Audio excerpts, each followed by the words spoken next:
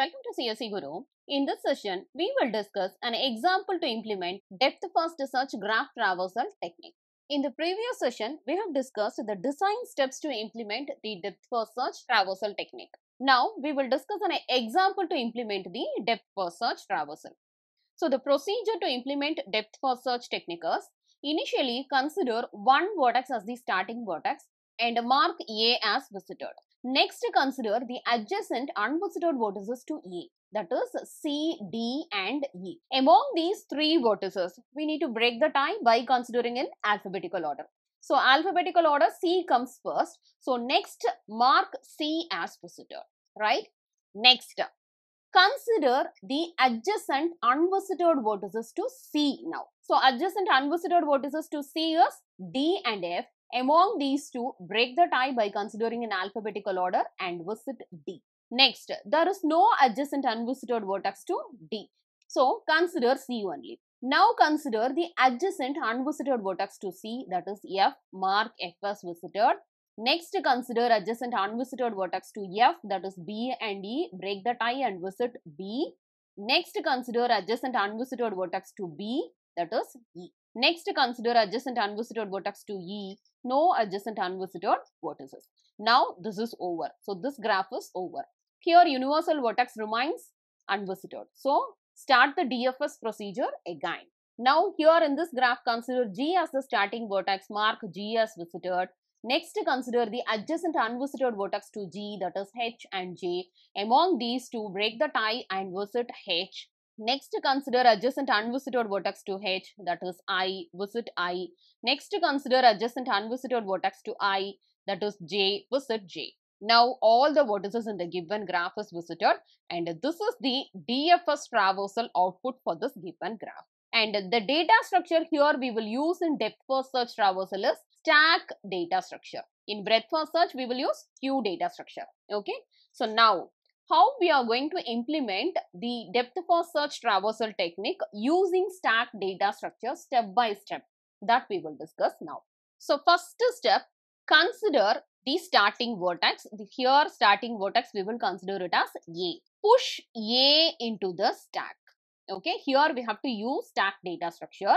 So, push A into the stack. Whenever you are reaching the unvisited vertex for the first time, that we need to push it into the stack. Whenever the particular vertex is visited and all its adjacent vertices also visited in the sense, it remains in the top of the stack. That time we can able to pop it from the stack. So, here push A into the stack and mark A as visited. So, what is the traversal output we will get it here in the sense? That is A we will get it. Okay, since we have visited A. But still it remains in the stack. When we can able to pop it from the stack? When there is no more adjacent unvisited vertices and if it remains in the top of the stack in the sense, that time we can able to pop it. Okay, now A remains in the stack only.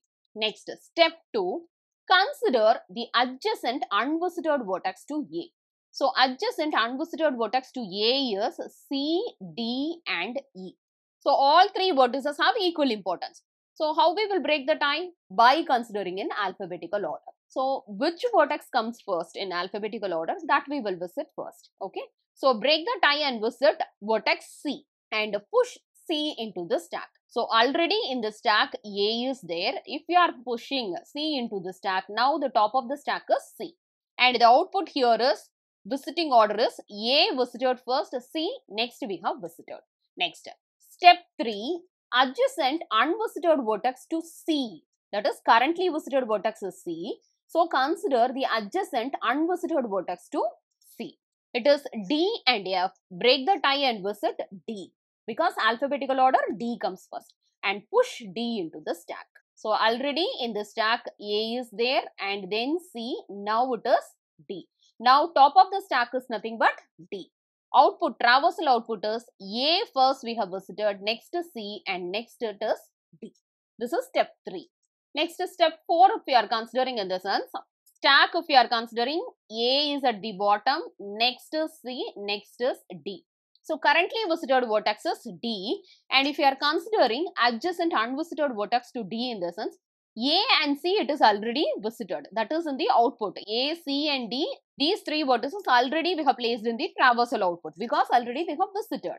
So, A and C is already visited. So, there is no adjacent unvisited vertex to D. So, pop D from the stack. So, popped order is D we have popped from the stack. So, remove D. Now, in the stack, A and C only. Next, step 5. We are considering the stack in the sense A is there and C is there, right? So, top of the stack is C. So, now again we need to consider the adjacent unvisited vertex to C because C is in the top of the stack, okay? So, adjacent unvisited vertex to C is F. A and D already it is visited. So, F is unvisited vertex. Push F into the stack and mark F as visited. Traversal output is A, C, D and F. And the popped order if you are considering in the sense, D is the first vertex we have popped from the stack. Okay, this is popped order. Next step, currently visited vertex is F. So, adjacent unvisited vertex to F is E and B is unvisited. So, break the tie and visit B first and push B into the stack now. So, already in the stack A is there, C is there and F is there. Now, we have to push B into the stack. And the traversal output is A, C, D, F, B and popped order is D is the first vertex we have popped from the stack. Next, step 7. Adjacent unvisited vertex to currently visited vertex is B. And what is the stack content? It is A, C, F and B. Already it is there in the stack. And the adjacent unvisited vertex to B is E now. Mark E as visited and push E into the stack. So, E now we have visited and push E into the stack now.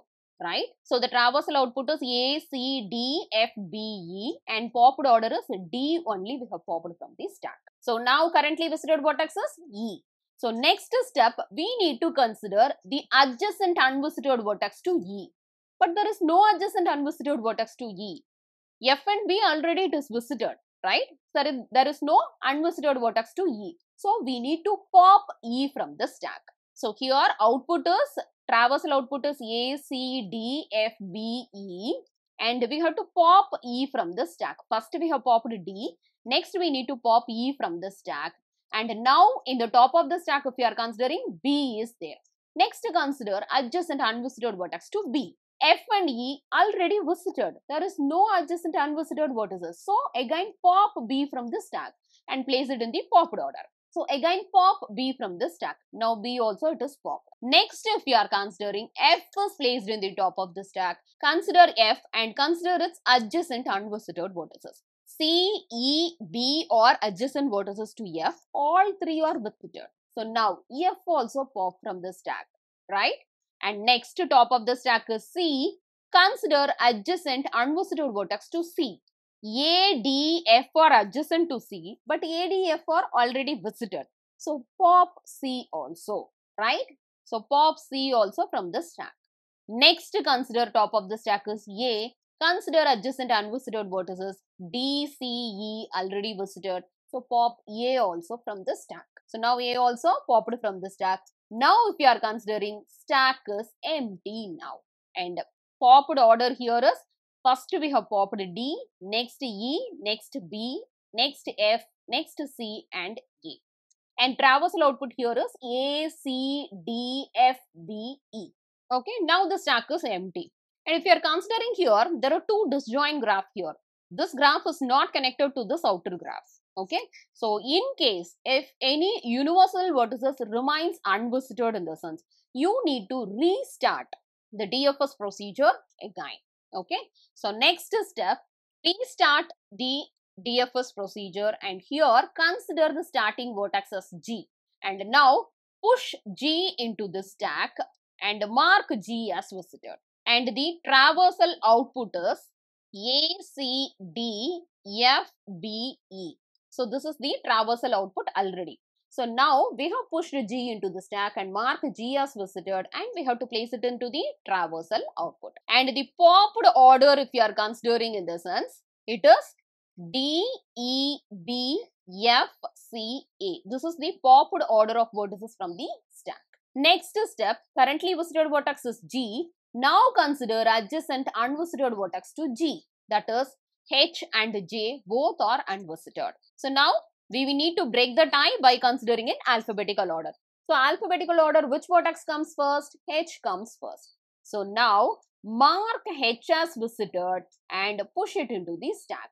And the traversal output here is A, C, D, F, B, E, G and H. Popped order is same only. Now we have not popped any vertex from the stack, right? Next, step 11. Currently visited vertex is H. Consider the adjacent unvisited vertex to H, that is I. So mark I as visited and push I into the stack. And stack, if we are considering, it is G, H. Now I, we need to push it into the stack. Now the top of the stack is I. So traversal output is A, C, D, F, B, E, G, H already, and I is the newly visited vertex. We have to place it into the traversal output. Okay, so this is the traversal output and popped order is same only, that is D, E, B, F, C, A only. Next step, currently visited vertex is I. So next step, consider the adjacent unvisited vertex to I, that is J. Now mark J as visited, push J into the stack. So already the stack contents are G, H, I, and now we need to push the new vertex, unvisited vertex, that is J. And the traversal output is A, C, D, F, B, E, G, H, I, now it is J. And the popped order from the stack, if we are considering in the sense, it is D, E, B, F, C, A. Now the currently visited vertex is J. Next, consider the adjacent unvisited vertex to J. So adjacent vertices to J is G and I. Both is already visited. And we have placed in the traversal output also. So there is no adjacent unvisited vertex to J. So pop J from the stack. And the stack, if we are considering G, H, I, and we need to pop J from the stack. Okay. Now the top of the stack is I. Traversal output is same only, right? Now the top of the stack is I. Consider the adjacent unvisited vertex to I. So adjacent vertices to I is H and J, both is already visited. So there is no adjacent unvisited vertex to I. Pop I from the stack also and place it in the popped order. So previously we have popped J, now we have popped I, right? And next, consider the top of the stack element is H. Consider the adjacent unvisited vertex to H. No adjacent unvisited vertex. So pop H also from the stack and place it into the popped order. Okay, now it is H. Next to top of the stack is G. There is no adjacent unvisited vertex to G. So G also you need to pop from the stack. So this is the popped order. And now if you are popping G, now the stack is empty. And if you are considering the graph also, we have visited all the vertices in the given graph using depth first search traversal technique. And the traversal output is A, C, D, F, B, E, G, H, I, J. So this is the traversal output and the popped order from the stack is D, E, B, F, C, A, J, I, H, G. So this is the popped order of vertices from the stack. So now we got the DFS traversal output. So the DFS traversal output for this given graph is, first we have visited A, then C, D, F, B, E, G, H, I and J. So order if you are considering, first we have visited A, then C, second C, third D, fourth F, fifth B, 6th E, 7th G, 8th H, 9th I and 10th it is J. And the popped order of vertices from the stack if you are considering in the sense, first we have popped D and then it is E, then B, then F, then C, A, J, I, H, G. First we have popped D, second E, third B, likewise we need to consider. So this is the order of vertices we have visited using depth first search traversal technique, and this is the popped order of vertices from the stack. If specifically they have asked a popped order in the sense, you need to specify.